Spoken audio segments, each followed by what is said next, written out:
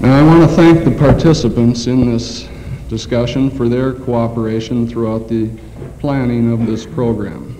I am hopeful that the intellectual tone can prevail, which was the original intent of this program, even with the increased audience and coverage. At this time, I would like to introduce to you the moderator for the discussion from the Department of Speech here at the University, Professor George Shapiro.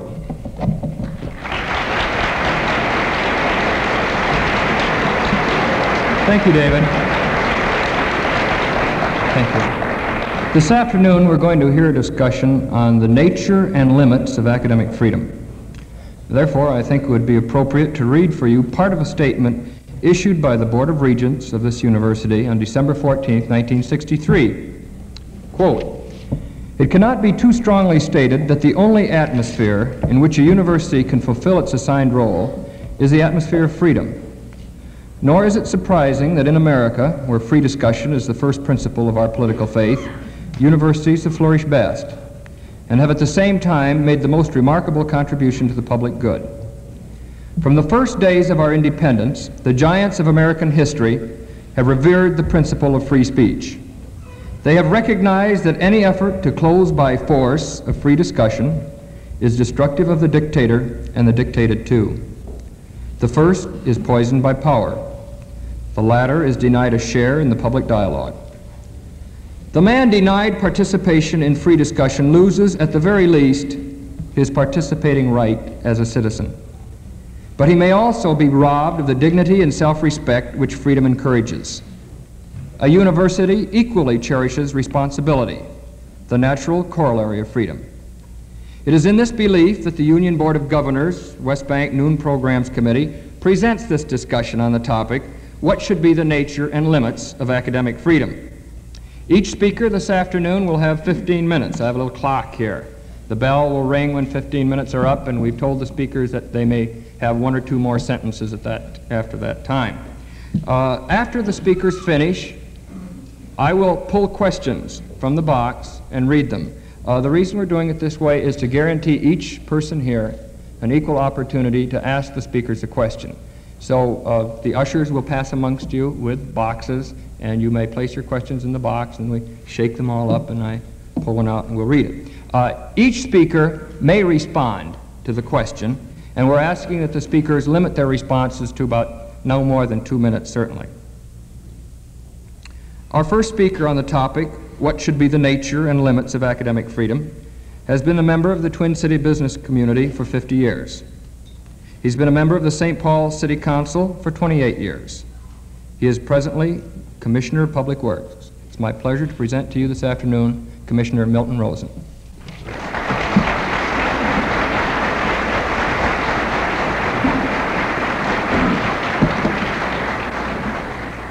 Thank you, ladies and gentlemen.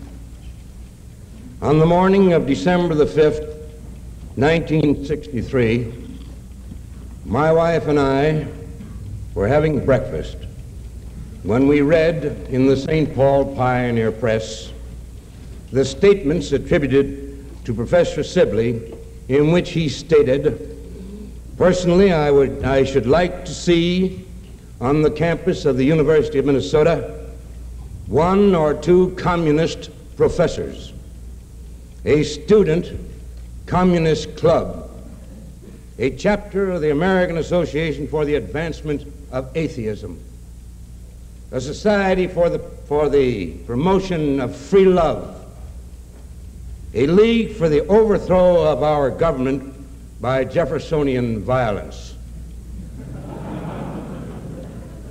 an anti-automation league, and perhaps a nudist club. No university should be without individuals and groups like these," so he said. "If we don't sow seeds of doubt and implant subversive thoughts in college, when and where in heaven's name, and in parentheses, if there is a heaven, will they be implanted? And if they are never sown, moral and intellectual progress may be even more doubtful than any of us think. We were stunned as well as shocked to hear this statement attributed to this professor. Now let's take this statement. Do we need communist professors paid for out of our tax funds to become professors at the University of Minnesota? I hope not. Then he recommends a student communist club, and as I understand the laws of the United States of America, this would be unconstitutional. Communist cells are not permitted. Then he wants a chapter of the American Association for the Advancement of Atheism. This statement is an insult to every God-fearing person in our nation and should be never tolerated in a university whose very existence is made possible by the tax monies you and I pay. He wants a society for the promotion of free love. Well, I don't know anything about this. I'm too old.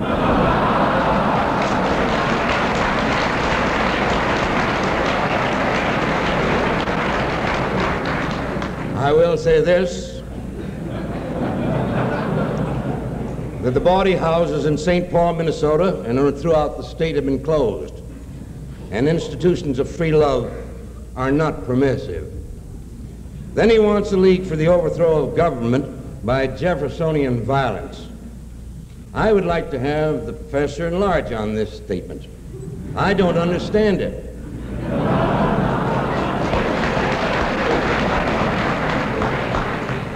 And I think it's subject to an investigation by authorities higher up. Now, of course, he recommends an anti-automation league. He'll get nowhere because you can't stop progress.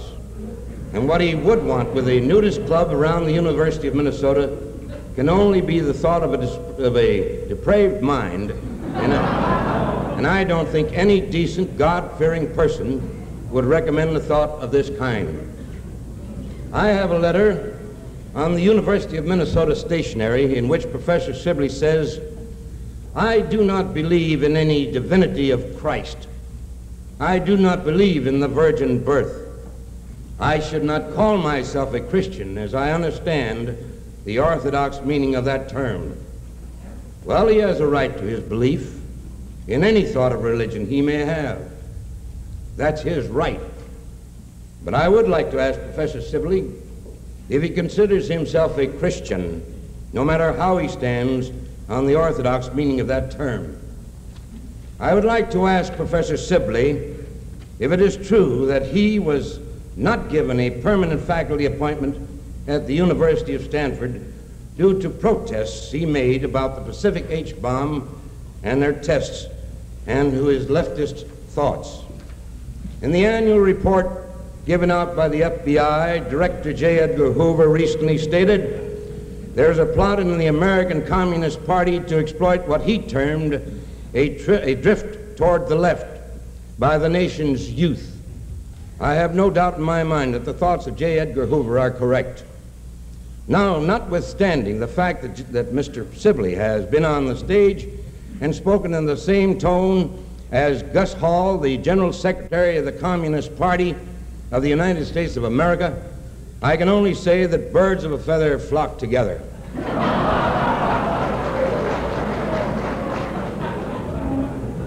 Lee Harvey Oswald, the young man who killed the President of the United States, was a freedom marcher, and he was a socialist, which seems to be the password for some of these pinks. It was unfortunate that the United States government sent him money to come back to this country after he renounced his citizenship. I would like to know just where does the intellectual honesty begin and just where does deceit come in. I honestly believe in academic freedom, but we need academic responsibility also. The University of Minnesota has had one of the finest reputations throughout the nation for its efficiency in putting young men and women through our university. And it should be continued. And it should be continued as a God-fearing institution of learning. It should not be sponsored by filth such as is contained in the statements of Mulford Q. Sibley, who travels around the United States not as Mulford Q. Sibley, but as a professor of the University of Minnesota. I would like to have Professor Sibley explain to you people what is wrong with the Smith Act in which he urges clemency. I would also like to know what is wrong with the McCarran Act. His statement should be given to the public press rather than to the Daily Worker, the official Communist Party paper. He is quoted regularly in this communist newspaper as one of its sympathizers. In the Daily Worker of March 15, 1957, they indicate that Professor Sibley of the Socialist Party was a participant in a forum held in Chicago, Illinois, March 27, 1957, on the subject of relationship of socialism and democracy, held under the joint sponsorship of the Communist Party, the Socialist Party, and the Independent Socialist League, a Trotskyite organization. In this article, Professor Sibley is identified as a professor of political science of the University of Minnesota. I would like Professor Sibley to make a public statement. Does he believe in communism and the Communist Party? And does he sanction their existence? I think the public has a right to have an answer to this question. The communists and the Trotskyites are active in the Fair Play for Cuba, and this is another communist-led opposition to our government. Professor Sibley has made the statement publicly that he is a socialist, a pacifist, and an anarchist. I would like to have him tell this audience and the public what he means by this statement. I have never had any respect for self-anointed anarchists, and their danger to our nation needs no explanation by me. I wish I had more time to delve into the activities of Professor Sibley, which seems to have the approval of our Lieutenant Governor, Sandy Keith, the Governor of the state of Minnesota, Mr. Rolvog, plus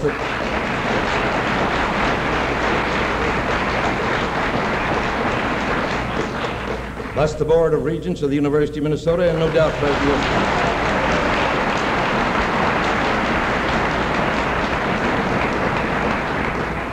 I think we have a right to know who supports this man's contention.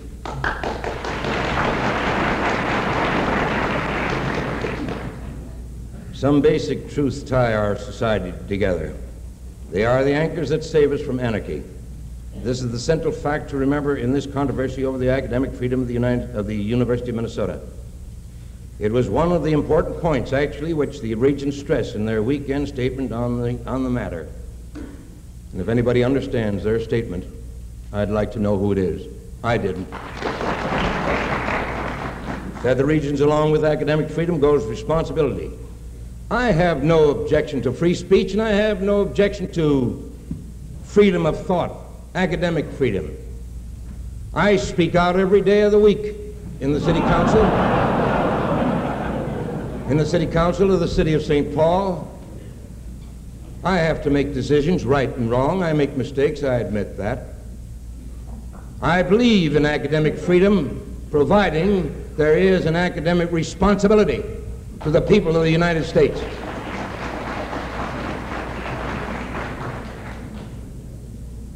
I can only say this, and I trust I have the time. I have been in business in the city of St. Paul for close on to 50 years. I have never failed to pay my just bills or indebtedness.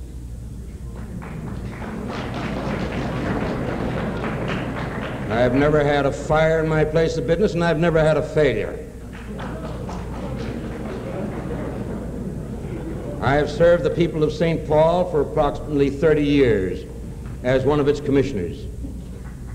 Someone has made the statement that I brought this little subject up to have it a sort of a political football to help me in the coming election, which takes place in April.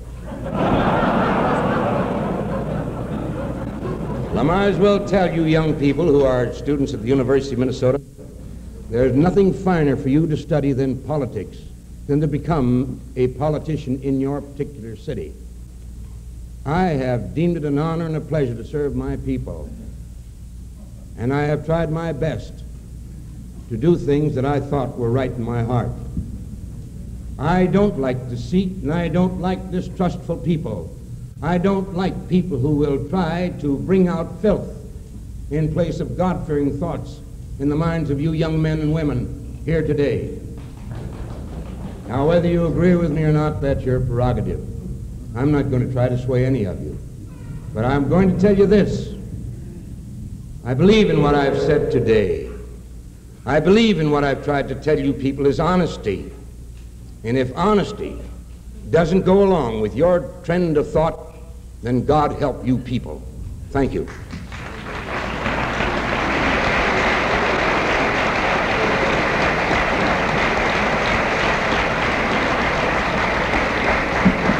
Thank you, Mr. Rosen.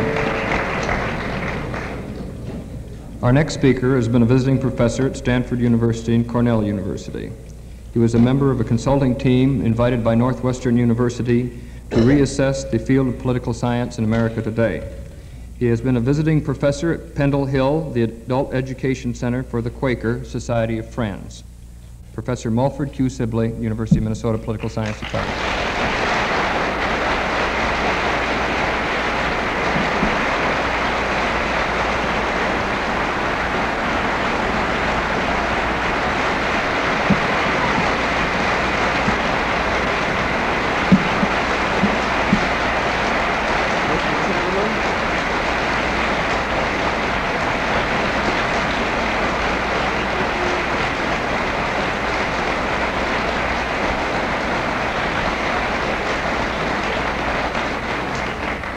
Mr. Chairman, Commissioner Rosen, and friends, many of the questions that Commissioner Rosen put in his talk, it seems to me, are irrelevant to the issue, which is the nature of academic freedom.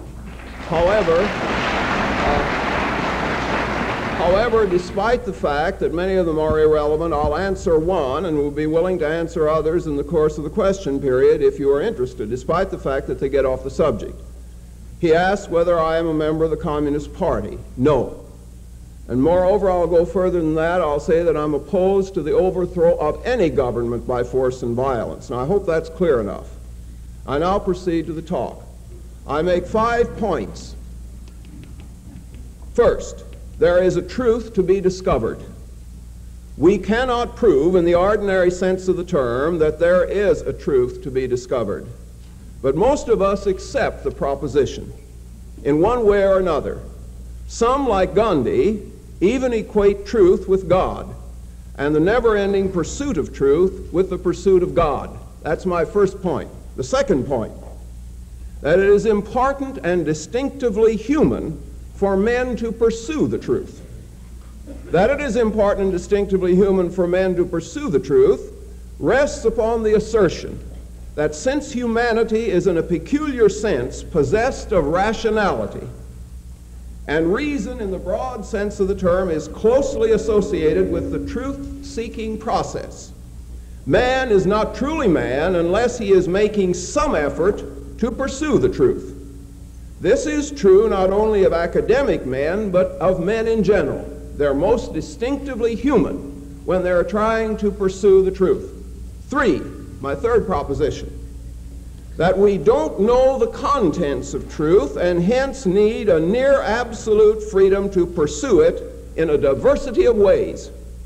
That we have only a partial and very minor knowledge of the contents of truth in any realm is a proposition which some may challenge, but only at the cost of making themselves look foolish. But if we don't know the truth,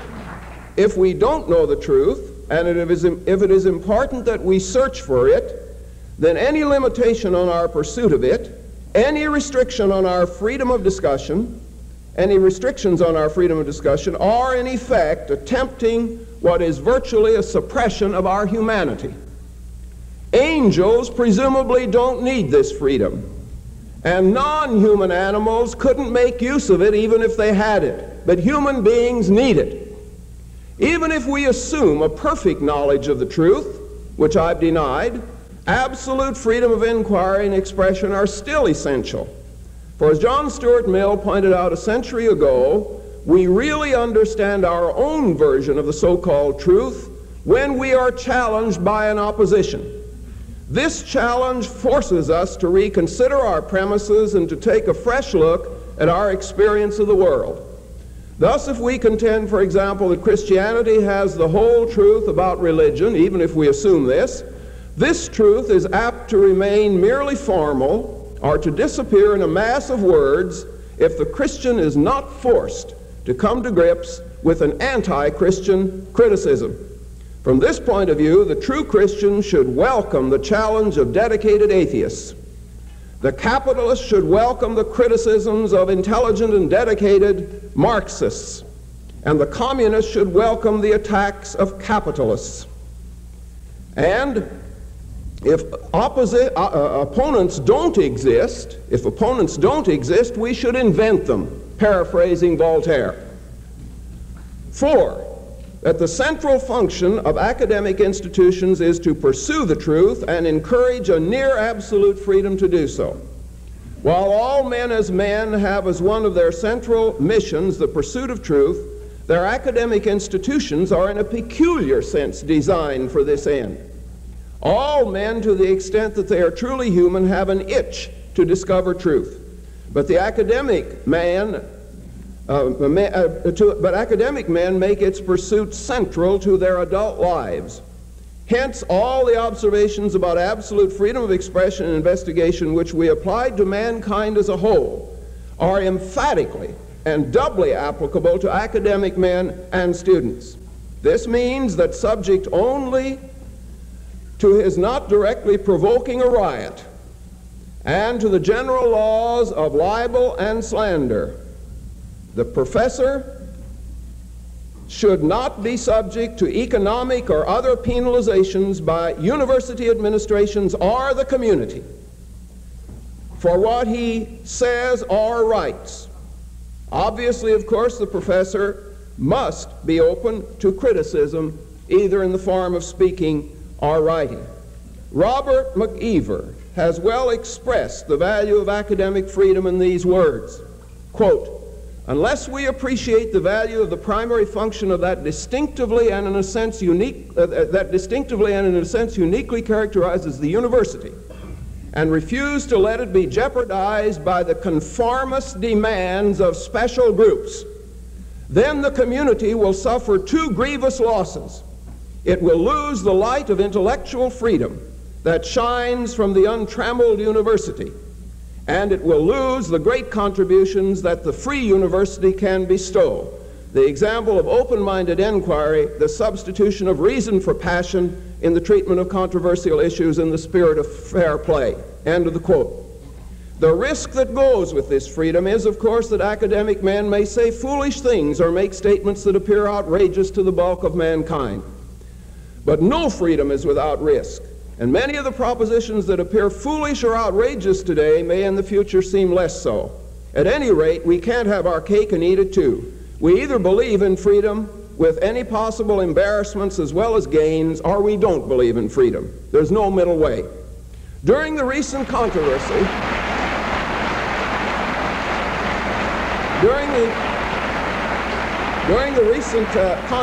a number of issues arose that might be discussed briefly at this point. A, the problem of responsibility. B, the allegedly peculiar nature of an institution deriving much of its income from taxation. C, the pursuit of truth where emotions are involved, morality and politics. And D, the alleged emotional and intellectual immaturity of students. A, much has been said during the recent affair about the proposition that responsibility must accompany freedom. Responsibility is, to be sure, the other side of the coin of freedom. Presumably, the academic claiming freedom of expression, investigation, and exchange of experiences must keep in mind his responsibility to his own sense of truth, to the academic profession as a whole, and to humanity. But sometimes the term responsibility has rather dubious connotations. It seems, when used by some, to imply that the university or the public has the right to penalize the academic, whether student or teacher, for what he says or writes. If the student or teacher gets, quote, too far out of line being defined by some vague public or some college authority, he may be dismissed or officially censured, according to this line of reasoning. Thus, Professor Leo Koch at the University of Illinois was recently dismissed from his position, a clear violation of contract, solely because of a single letter which he wrote to the university newspaper. The argument of the university administration at Illinois was that the contents of his letter demonstrated, quote, irresponsibility in advocating generally unacceptable views about sex relations between students. In my view, the University of Illinois committed an outrageous act in the case, and I think the University of Illinois administration was rightly censured by the American Association of University Professors.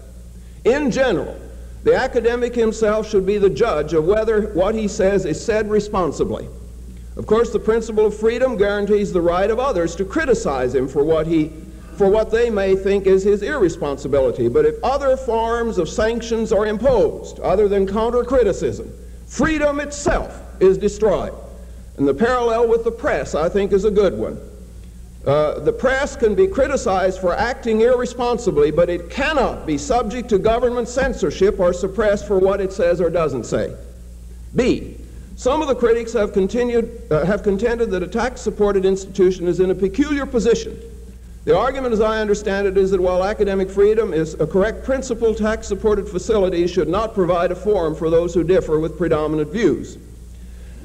Presumably unorthodox views are more appropriately stated in private institutions, but this argument cannot stand. To say that certain types of advocacy should not be allowed in tax-supported institutions is to say that the very purpose of an educational organization is to be betrayed. It assumes that the preponderant views held by the taxpayers are truth, certainly an astonishing proposition. Even if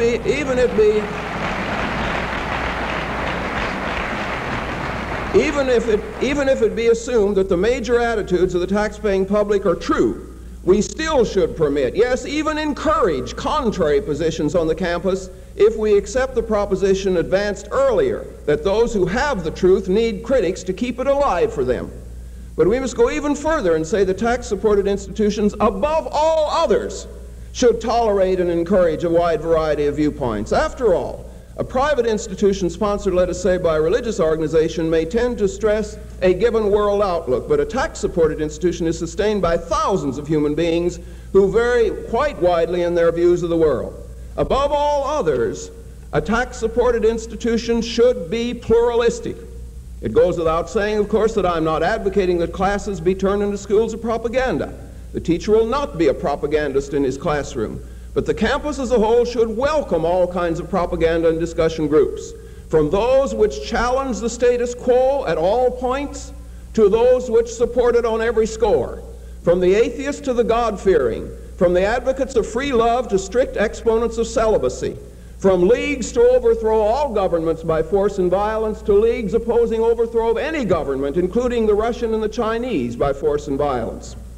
Henry Cadbury, a leading student of the Bible at Harvard, puts all this nicely when he quotes an American bishop as saying, "If I could make everyone think alike, it would be the same as no one thinking at all." End of quote from the bishop. See,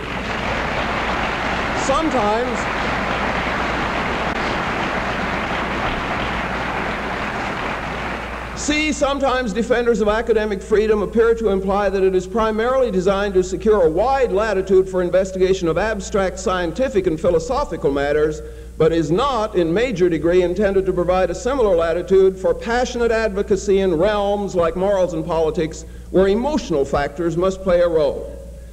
There is a certain kind of academic temperament which seems to hold that when professors and students descend into the forum or marketplace and state their beliefs strongly, they somehow forfeit rights to academic freedom. The implication is that pursuit of the truth must be confined to cloisters, laboratories, classrooms, and learned periodicals. I disagree fundamentally with this interpretation of academic freedom. If we limit it in any way, we are destroying it. In fact, the acid test of whether we actually believe in freedom is more frequently than not whether we tolerate it and encourage it in the practical concerns of men where feeling runs high and judgments are likely to be warmly expressed. In general, men do not become exercised emotionally about non-Euclidean geometry, for example, or Aristotelian and non-Aristotelian logic and the abstractions of modern theoretical physics. Issues of academic freedom don't arise here. But let sacred cows in the realms of politics and morals be attacked, and periodically they have to be attacked, and academic freedom often becomes precarious. It is in this sphere preeminently that it will be safeguarded or destroyed. D, it is alleged that students may be immature, in quotes. Answer: college is a place for bringing about maturity, and the only way to do this is to confront the students with a wide variety of views. In any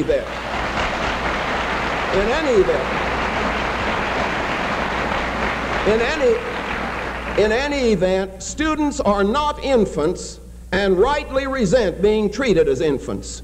Now, my last point is utilization of freedom. Finally, if academics claim formal rights to academic freedom as thus defined, they must use it in all areas. A limb unused tends to wither and the power it possesses to decline. So it is with freedom. If academics have convictions, they have an obligation to express them as forcefully as possible.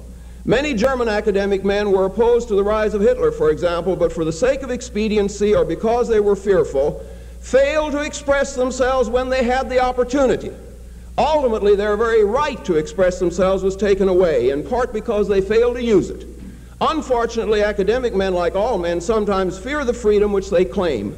Like others, they must overcome this fear, and while the opportunity still exists, use the freedom they possess, even if it means criticizing institutions which many hold sacred, or disturbing the even flow of comfortable lives.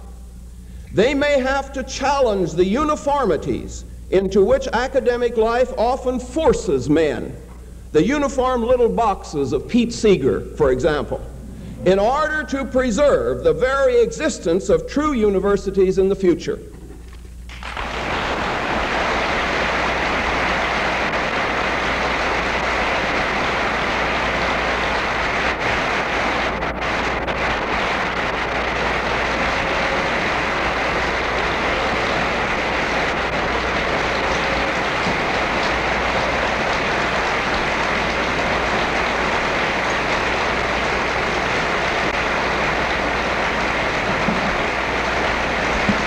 Thank you, Professor Sibley.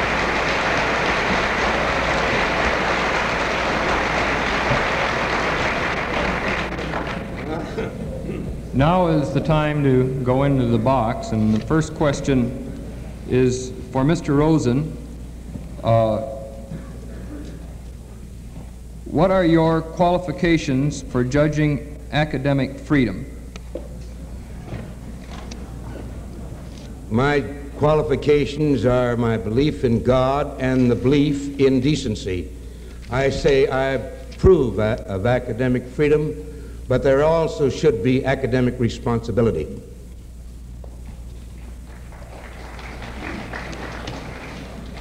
Here's a question for both speakers. How many letters have you each received? What portion of your letters were favorable to your proposition? What number of crank-type threatening letters and phone calls have you received? Gentlemen? Mr. Rosen? I'll be very happy to answer that question. I have received approximately 5,000 letters in favor of my stand. I have received approximately 12 letters. 4 of them were not signed. I have received practically every night for several days, from 1 o'clock in the morning until 6 in the morning, numerous calls. And when my wife answers the phone, she's the boss at my house, they hang up. Very decent of them, indeed. Well, I don't know. I haven't counted the number of calls and letters. I would guess maybe 60 or 75 letters, 95% of which are favorable, and a good many phone calls, several of which were threatening, including a threat or two on life. Mr. Sibley, Professor Sibley, this question is for you. Would you draw some comparisons between the restriction of free discussion in the Soviet Union and the restriction of discussion as advocated by Mr. Rosen? Well, the point is made in the question itself, of course, that I think any restriction on freedom of discussion is emulating what goes on or has gone on in the Soviet Union. And that's one reason I'm against it, because I don't like the sort of restriction that the Soviet Union has.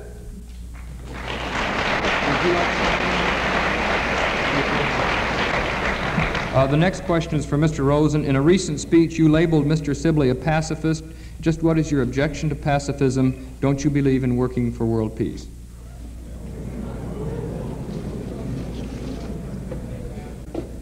I'll answer that in this one statement. I don't like anybody or anything that is anti-American.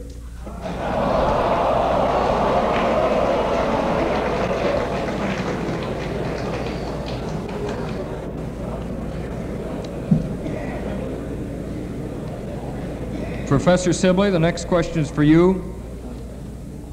Can't you accomplish your objective of stimulating thinking through informing rather than advocating a system? I didn't get that question, I'm sorry. Can't you accomplish your objective of stimulating thinking through informing rather than advocating a system? No. You can't. That is, I think that the truth about morals and politics, if there be a truth, and I think there is a truth to be discovered, as I said, can be discovered only by advocacy on many sides, so that we can come to grips in the flesh, so to speak, with positions in this area, a very difficult area for discussion. We can inform, but inform at what level? Beyond a certain point, it's an information about simple so-called facts. But beyond that, views of the world, philosophies, attitudes require more than simply a catalog of facts.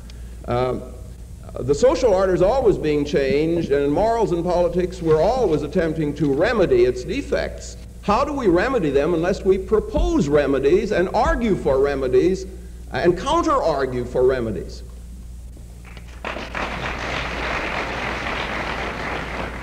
I take it that this question is for both speakers, since it is unlabeled. Is there a difference between defending the proposition that all ideas must have an opportunity to be heard and actually holding these ideas?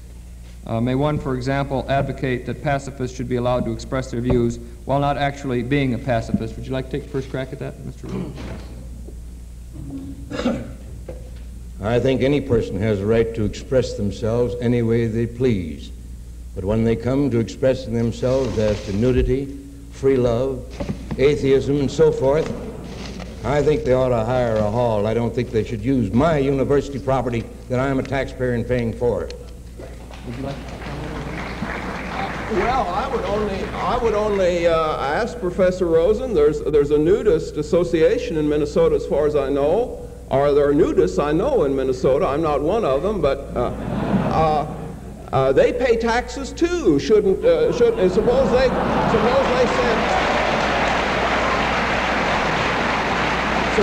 send. Some of you may be children of nudists, for all I know, and suppose you want to start an organization on the campus advocating and discussing nudism. Why shouldn't you have the right? You pay taxes, your parents pay taxes.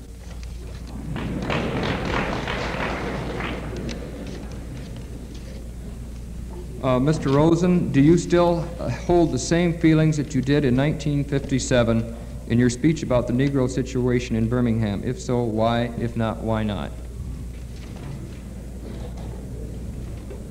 I think that's a very fine question. I'm glad somebody asked it. I want to make this statement. The mayor of Birmingham, Alabama, Mr. James Morgan, was the commissioner of public works and a very dear friend of mine. I succeeded him as the national president of the American Public Works Congress. When Jim was elected mayor of Birmingham, he invited me down to that city. And I went down to the city for his installation, and he drove me all over the city. And I made this statement to him. I said, Jim, why don't you do something to help these poor people who are living in shacks and hovels? And he says, Milt, give me a chance. I've only been in here just one day.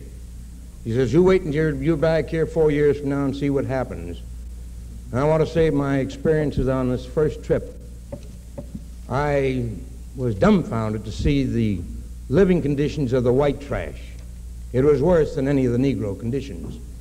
I went back there in 4 years' time, and I saw what Mr. Morgan had done for these people.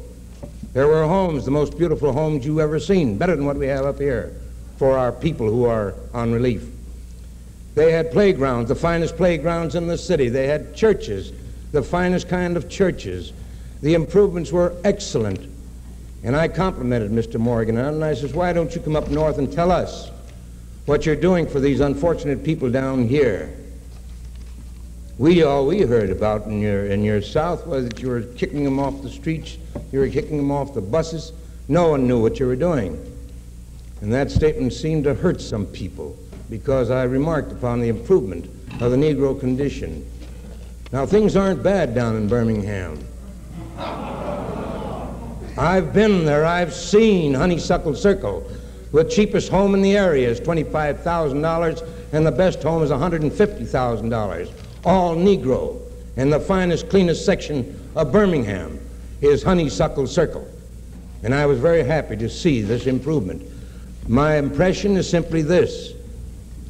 I don't think any person should be deprived of an education because of the race, creed, or color. I know there are places in America where Jews haven't a chance. I know there's places in America where Catholics haven't a chance. I know there are places in America where other peoples, other races haven't a chance. It's an educational process to prove that a person is entitled to everything that's God-given without restrictions as to race, creed, or color.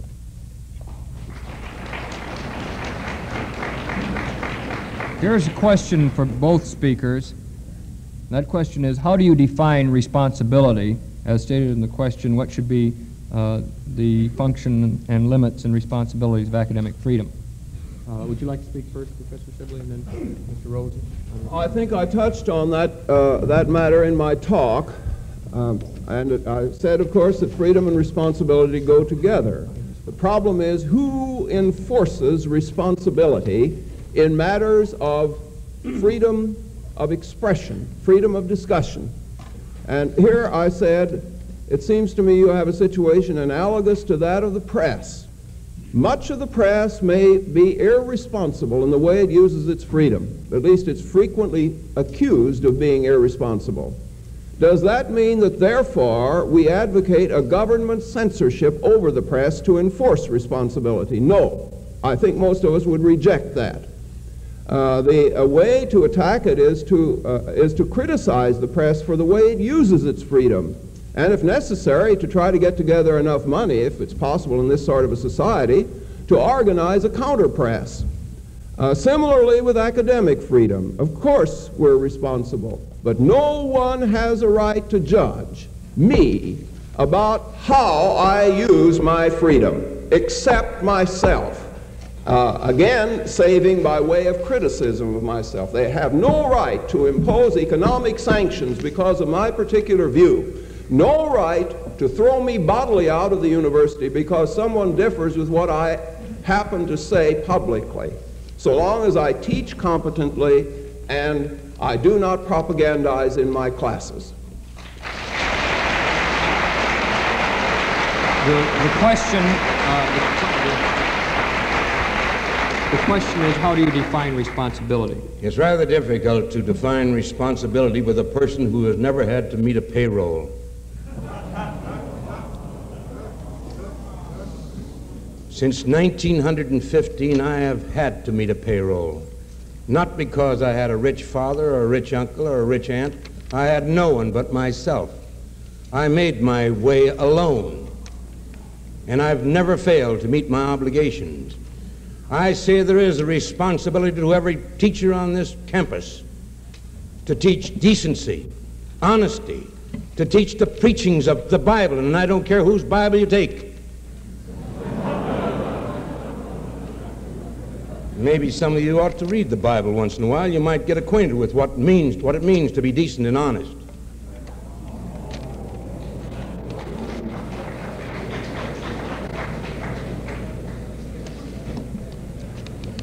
Khrushchev has said, we cannot expect quote, we cannot expect the Americans to embrace communism, but we can assist their elected leaders in giving them small doses of socialism until one day they will awake and find they have communism. Please comment, Professor Sibley. I don't agree with him. I think he's wrong. And I don't see why we should take communists at face value. I reject this view. As I said, I'm not a member of the Communist Party, and I don't hold to the communist dialectic as stated by Mr. Khrushchev or Mr. Lenin or Mr. Trotsky. I think that, moreover, it's been proven that you can move in a socialist direction, whatever this term may mean. I don't have time to define it, may move in a socialist direction and be vigorously anti-communist. As a matter of fact, that's the lesson of European politics. The most vigorously anti-communist nations are the ones that have gone furthest in a socialist direction. Britain, for example. The Communist Party in Britain is minuscule. The communist parties in Sweden and Denmark are very minor, and both those nations have gone far further in the direction of socialism, more in the direction of socialism than we have. Willy Brandt, mayor of West Berlin, what's he? A socialist. And who would say that West Berlin is pro-communist?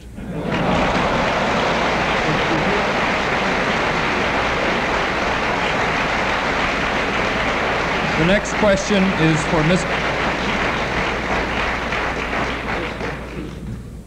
question is for Mr. Rosen, and the person who wrote this one was sort of tricky because they got 4 questions on one sheet.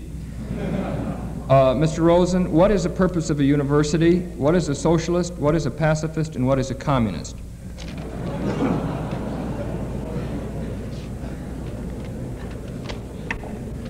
Get ready to laugh because I'm going to answer this as best I can. The purpose of the University of Minnesota or any other school of learning which is paid for out of tax money is to give you young men and women an opportunity of becoming successful in this, the United States of America. What is a socialist? Well, there are so many definitions of socialism. I just heard Professor Sibley speak about Willy Brandt.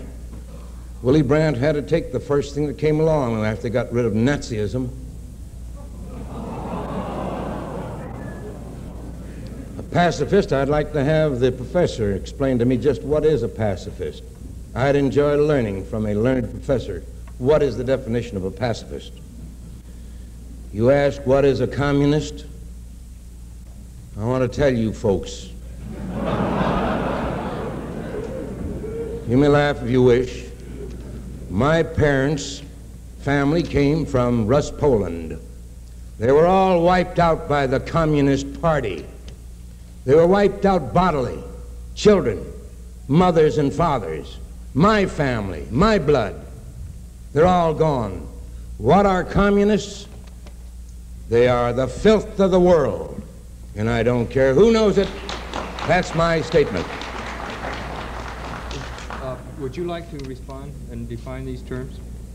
Was it directed to me or? Well, either speaker may, if you would like to. Well, just a very brief comment then.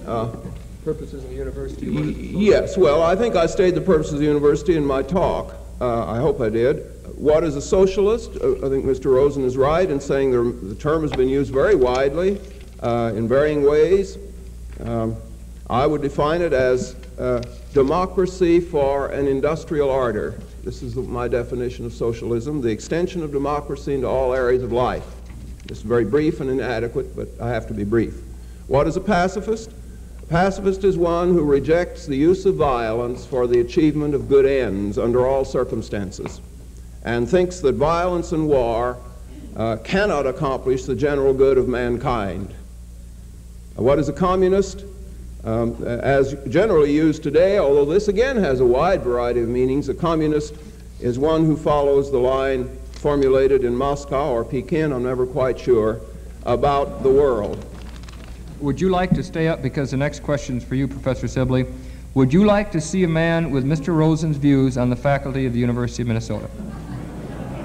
Certainly. If he were appointed in a department after investigation of his academic qualities, for example, his academic qualifications, I'm serious about this. I wouldn't object at all. I would welcome, for example, an occasional Birchite,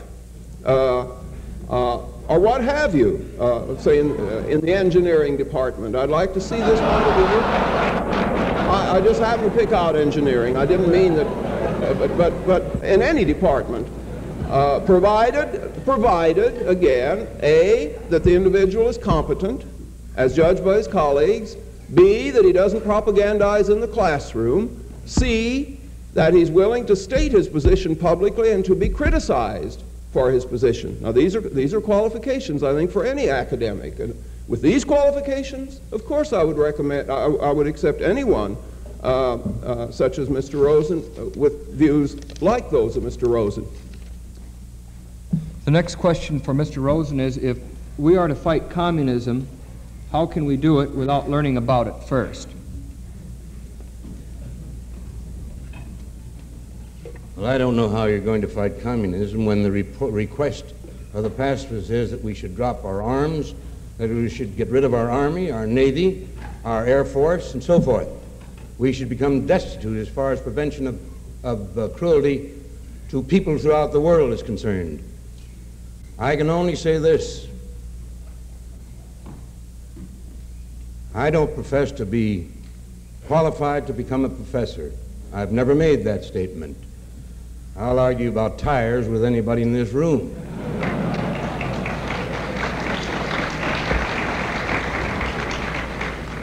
I don't want anyone to change their mind because of me, but I want decent people to follow decent advice and counsel, and I think I'm qualified to give them that advice and counsel because I have a God-fearing home, and I have a home that is church-wise, and I love it. Professor Sibley, where is academic freedom's two-way street when a student is distracted from pursuing his course by attacks on his cultural and religious background and his Christian morality? I don't know exactly what this means. In any large institution, I assume that there will be a wide variety of points of view. I would hope that there would be. The Board of Regents' statement suggests this also. I think that part of the job of growing up and reaching maturity is being able to concentrate on one's immediate tasks, even though one doesn't like everything that's being said in the world. But one doesn't try to shut up those who are saying it.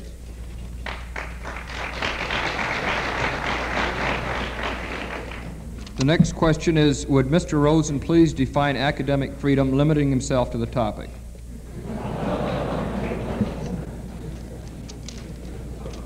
I think the gentleman has explained academic freedom in his one question. He has a right to ask me questions. I have a right to answer them. I don't think academic freedom permits any professor to recommend nudity at the University of Minnesota. I don't think any academic freedom should permit the teaching of atheism in a school which I'm paying taxes for. And that's my enunciation of academic freedom. Could I comment briefly? Again, I simply come back to the point. There must be atheists in Minnesota. I know there are. I've heard of them. They've had children going to this university. They pay taxes too. Now, by what right do those who are not atheists tell atheists that they can't discuss atheism on the campus or start an atheist club?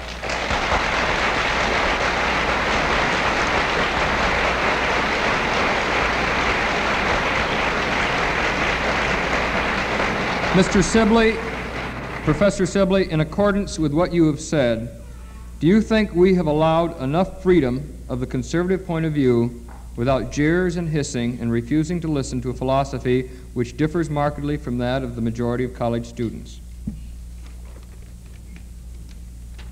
In some respects, yes. I think that in some institutions there has been in the past a kind of totalitarian liberal, if I may call it this. This is Norman Thomas's expression of a number of years ago. And totalitarian liberalism sometimes can be very, very intolerant and very unreceptive to diverse points of view. I'm as much against this sort of attitude as I'm against totalitarian conservatism, so-called.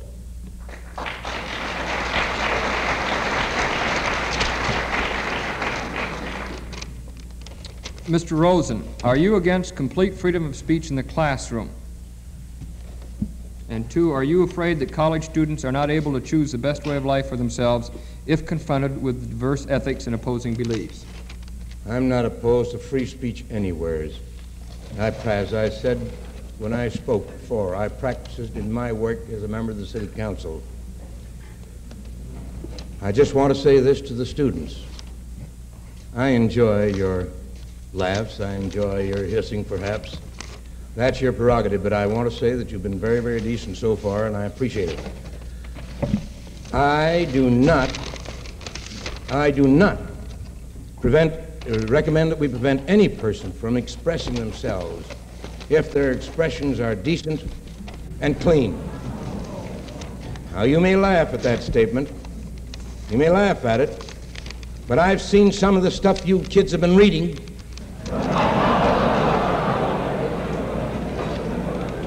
And if that's the kind of filth you want, I don't believe in paying taxes to give it to you.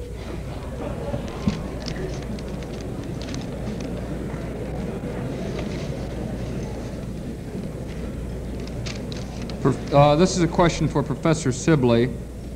The apologists in your behalf are making the statement that the proposals contained in your letter to the Minnesota Daily have been advanced by you strictly for the purpose of argument to uphold academic freedom, and not that you yourself subscribe to the proposals. Is that so? Yes, in general it's so. Although I'm very much a critic of automation, the way it's being introduced, but in general I'm not a nudist, I'm not a communist. I've said this twice or 2 or 3 times already. I don't advocate the overthrow of any government by force and violence, including the Russian and the Chinese. I repeat that, as well as the American. I don't think any of them should be overthrown by force and violence. Now, this is a very minority point of view, of course, because we're usually selective. We think that we want to overthrow some governments by force and violence, but not others. I'm against overthrowing any government by force and violence. I don't know what that makes me, whatever label we want to attack, but in general, I simply suggested these organizations because I know in American society there are many people who subscribe to these beliefs in these organizations that I listed are invented. 1 or 2 of them I invented. And my point is, it's better for these views to come out into the open where we can grapple with them than remain subterranean and suppressed, you see.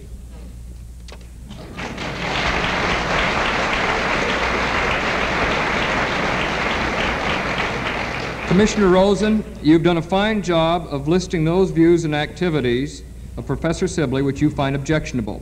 What do those views and activities have to do with Professor Sibley's fitness to be a professor at the university? Is not any attempt to judge a professor's ability to teach because of his views and activities thought control?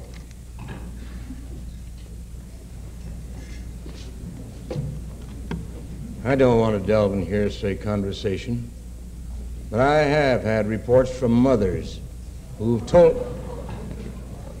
told me of their children who have attended Professor Sibley's classes and have come home with stories, with books that they have been told to read that were filled with filth.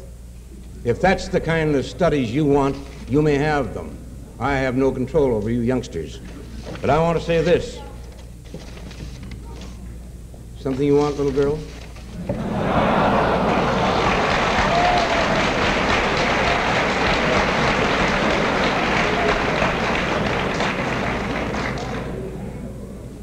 I may not set well with you youngsters in the audience for what I'm about to say, but I'm going to say it to you. I am a Jew of Orthodox Jewish parents. My home has been a God-loving home. We fear filth in my home and in my religion, and I believe in cleanliness. And if that be treason, you make the most of it. Ladies and gentlemen, I want to thank you very much for being with us this afternoon. I would like to thank both speakers for the manner in which they have carried forth this discussion of what should be the nature and limits of academic freedom. Thank you very much.